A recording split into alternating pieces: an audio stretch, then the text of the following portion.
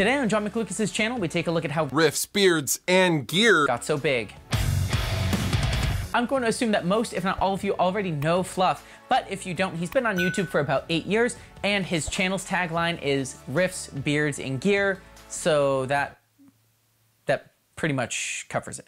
And something that I really want to note right off the bat is the way that he handles and overcomes adversity. He went full-time on YouTube in 2015 after getting fired from Boeing for ordering Ziploc bags on work time, and also at the same time went through a really rough divorce. So in the span of 2 to 4 weeks, he lost almost everything that he knew in his life. And while I know that he said it, and I'm sure that he spent a ton of time being down on himself, feeling bad, and really trying to work through everything, he's turned a lot of that pain, fear, and just chaos that went down and turned it into an incredibly thriving career in music, which is something that I just incredibly admire, and I hope that I can reflect on those situations the same way. In the matter of, it was like 2 or 3 weeks, I had literally lost my entire life. I'd lost everything.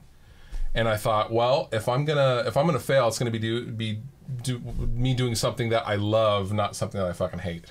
If you want to check out that full interview, it's incredible. I would super recommend that you do it. It's in the description. But after this video, then you can go to that video. Number 1, he established authority on being a gear channel very early on YouTube. If you've seen a handful of his videos, you can tell that he's very, very intentionally steered away from doing anything in like the rock, comedy, metal world, and is very specifically information on tone, mostly guitar stuff. That's what Fluff does. And that narrow niche choice has really shaped the public perception of him being the authority on the topic. And for myself and many others, Fluff is the #1 authority when it comes to gear reviews, demos, or anything in the vast ocean of tone. His original channel trailer says it best.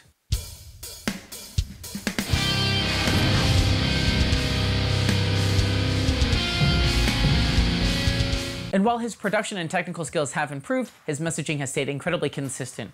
Guitar, tone, gear. And that kind of brings me to a 1B point, and that's that he has a lot of evergreen content that's consistently bringing in views over time. For those who are unfamiliar with the term in YouTube language, evergreen content is something like home recording on a budget, guitarist guide to string gauges, and anything that is a very broad, general, kind of more in the how-to or instructional tutorial realm that'll be valuable forever and ever, no matter kind of what phase of YouTube is going on. And these kind of things can be incredibly valuable because while you might have your more niche videos or more specific or maybe based on something cultural or trendy, this kind of stuff will be there forever, and if it ranks really high, you will consistently be getting people who are into learning about guitar string gauges into your channel. Content that isn't as evergreen is something like commenting on YouTube drama or just piggybacking off the success of bigger YouTubers by talking about them to get attention for yourself. And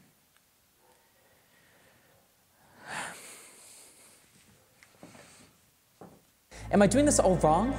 I'm out here doing my best to provide value and entertainment to people, but can I really ever stand up to the amazing work of the YouTubers I talk about? Who am I to think I could be big on YouTube? Nothing left to do but put on the mask of contentment and live out a life devoted to doing what I think other people want of me.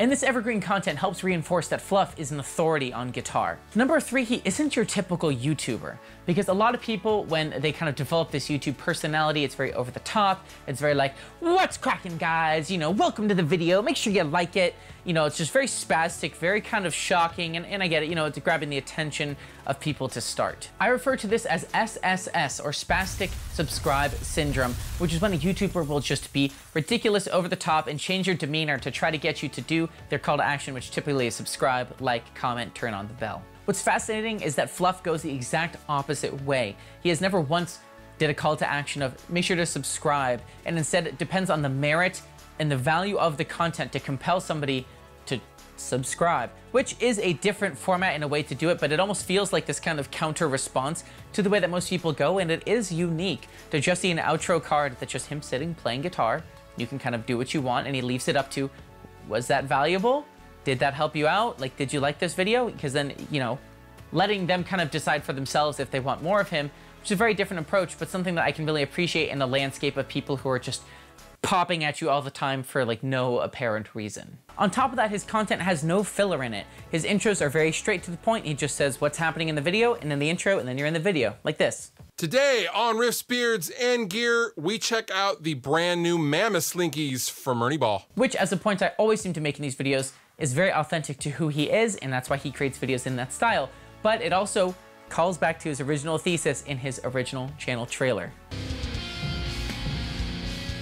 Moving on, there are actually 3 more points that I want to hit with this video. And number 4 is series-based content. Fluff's FAQ Monday is almost at 300 episodes and is the longest running series from a music YouTuber I've ever seen. And the beauty of a Q&A style show is that it's much simpler to create. And that's not at all a slight to the series FAQ Mondays, but I think it's actually a big part of why it does so well. This touches on a concept that brands and creators love, which is user-generated content. And it very simply is what it sounds like, where if you're a guitar company and there's somebody posted a photo of them on Instagram playing your guitar, you simply repost that as your post for maybe that morning, instead of going out, you know, getting the guitar set up, bringing in lights, shooting it, importing it, you know, using somebody else's content within, you know, of course, like fairness, crediting, tagging, and all that kind of stuff to then benefit your brand and kind of help you have recurring content coming in. And that's exactly what FAQ Mondays is doing, because by default, he's answering questions that people submit. So he just has to show up, curate the questions, figure out the order, sit down, answer them.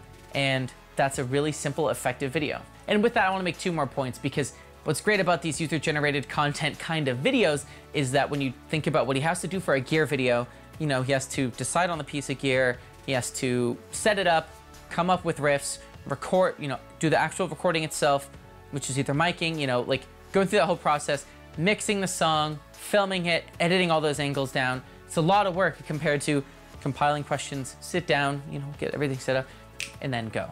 And something else to consider before we try to start a Q&A show is that it seems that people only care about a Q&A show when the person is already big.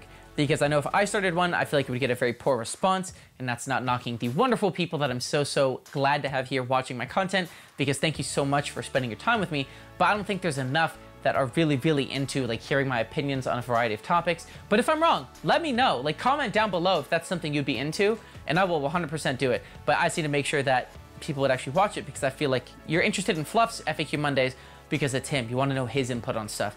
But if it's a smaller creator, you're not going to want to know as much. So before you go out and do that for yourself, make sure that you have a demand for it before you try to do some user-generated content style videos. Number 5 is the cheapest series. This series is the undisputed number champion of his channel, with 4 of his top 12 videos being from the cheapest series, and the initial video, cheapest guitar on Amazon, being responsible for this massive bump in his analytics. The overwhelming response for that video is actually pretty cool in a couple of different ways, because 1, a video like that is evergreen. Amazon's not going anywhere, so you know that it's going to last for a very long time, and people will always find it interesting, because it's just an interesting premise. It doesn't matter if it's in 5 years, 10 years from now, people are gonna wanna watch that video. But on top of that, the premise of the cheapest blank on blank can be turned into anything, and he has currently done 11 total variations with endless amounts on the horizon. This last piece, which I think will be instrumental in vaulting Riffs, Beards, and Gear to the next level, is the introduction of a co-host, Josh Wildhorn. This is a brilliant move because it not only expands the ability for the Riffs, Beards, and Gear brand to have more content on the platform, but it also allows him to take a step back and think about more of the macro of the business, which I know is difficult when you're in the trenches creating every single piece of content, and it just makes it difficult to scale. So bringing in other creators on the platform to create on-brand content that, of course, you know, they have to line up with your values, they have to have a similar delivery style, still being very much within the Riffs, Beards, Gear feel, but it allows you to then just expand into a completely new level. And what's amazing is Josh is already crushing it, which I'm not surprised, because he's super awesome and everybody should be enjoying Josh as a human. But like, take a look at this. Like, that is stunning, it looks beautiful. Great job, Josh. So make sure to go check that out as well. Hey, thanks so much for watching this video. You should definitely be checking out this video in the top right. It's another How'd That Person Get So Big series video. I think you're really gonna like it. Other than that, I hope you have a great day. You're already subscribed, have the bell on. You're probably in that other video by now because you super wanna watch it. And tune in next time where I react to people reacting to my ability to get big off of how they get so big videos. Peace.